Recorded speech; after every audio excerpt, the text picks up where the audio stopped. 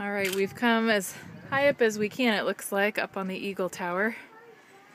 We're watching a movie, and the Carnarvon Castle was built by King Edward, who was English. French architect. However, he spoke mostly French, as he had, I think it was his mother was French, or his dad was French, and he had a Spanish wife, and he was quite the international king.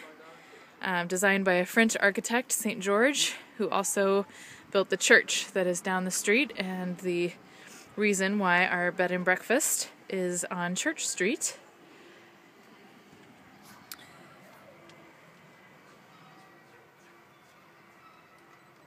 Pretty cool.